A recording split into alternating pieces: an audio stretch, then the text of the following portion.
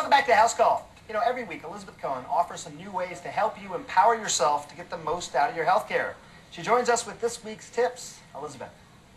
Sanjay, with all the bad news about the economy recently, here at the Empowered Patient, we decided we needed to tell people how to save money on health care expenses. We scoured the internet to find 8 sites that you can go to learn how to save money on health care expenses. As we know, they can get out of hand pretty quickly. One person we talked to is Robert Hendrick.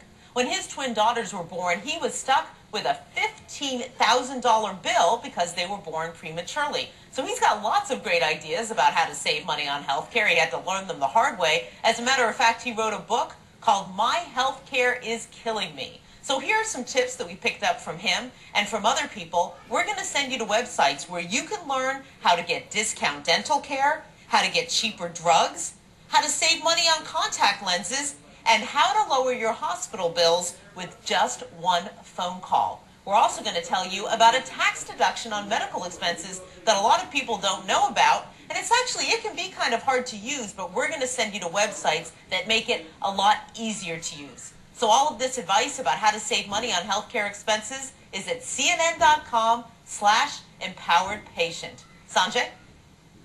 All right, Elizabeth.